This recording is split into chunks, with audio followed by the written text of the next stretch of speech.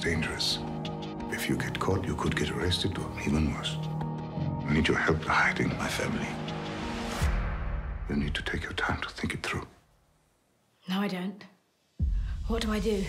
You're both playing these two key figures in history, Anne Frank and Margot Frank.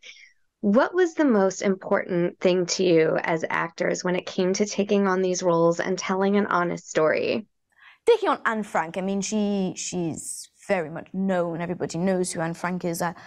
So for me, I really wanted to take forward how her true self and how she speaks within her diary and how feisty she is and how strong she is and powerful and loyal. I mean, she's opinionated and so amazing, and I really wanted to take that forward with me. So for me as an actor, I made the decision to really take her fieriness on board, and A Small Light really helped me with that because the writing portrayed Anne as her true self as well. So it really, my research and the script really went hand in hand with it. It was so nice to bring it to life when I was reading the scripts, and then being able to be on set and doing it. It was really nice. Yeah, what was hard for my research was that there wasn't so much out on Margot except for other people's perspectives of her. And I remember every time I would look Margot up online or read something about her, it would always describe her in 2 words as maybe intelligent and sweet. And I always tried to go back to the fact that she's a teenage girl during these horrible circumstances and try and really put myself in her shoes. And so I would take those perspectives. I took Anne's diary and I actually wrote out Margot's perspective on a lot of the things that were going on inside the annex. And that really helped me to step into her shoes. Also, my grandma is a Holocaust survivor, and when I got this role, I was able to watch her story, and that was so special. And I remember her talking about the fear of the Holocaust, but also the moments of hope in her story. She was so optimistic when telling it, and I remember all of the hope just went right back to our story and how Miep was that hope for the Frank family. And when she took Margot to go to the annex and on their own, that was such an amazing and powerful moment. And she stood up in the face of all of this darkness.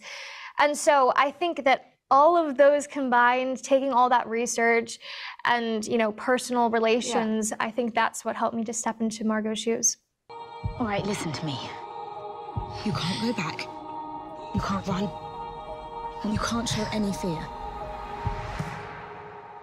Let's do this. We were familiar with Miep just from our interest in the diary and from visiting the Anne Frank Museum.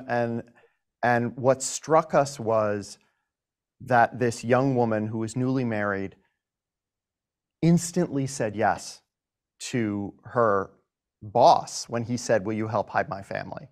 And it was like, why would she? What made her make that decision that she really didn't understand the consequences of? And there were all sorts of things that happened in her life that she didn't know how to do this. She wasn't a spy. She was just a normal person. From Grey's Anatomy to A Small Light, what are some of the advantages of working as a team that you think has granted you such success? We just get to do what we love, and we get to do it together. We have shared interests. You know, we traveled to Amsterdam. We found this story together.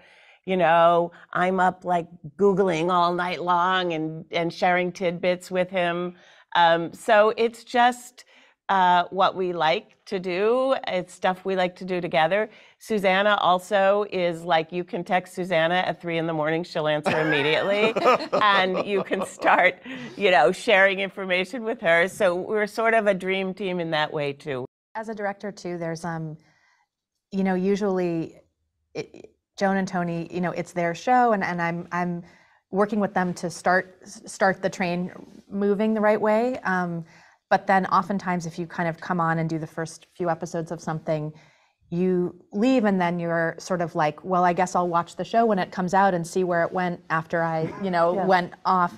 And with this, I just didn't have a moment's doubt that it would be, you know, that it would that it would end up great and that it would end up like of a piece. And that's not something that is always the case, you know? Yeah. So it was nice to sort of know that, like, all of us, you know, you can tap in and tap out and focus elsewhere, and then you end up with something really, you know, complete and singular. The 8-part series premieres Monday, May 1st at 9/8 Central on National Geographic with 2 back-to-back episodes. New episodes of A Small Light will debut every Monday at 9/8 Central on National Geographic and will stream the next day on Disney Plus and Hulu. I'm Sari Cohen. I'll see you next time. We can't save everyone, but if I don't try, I don't think I'll be able to live with myself. Turn darkness into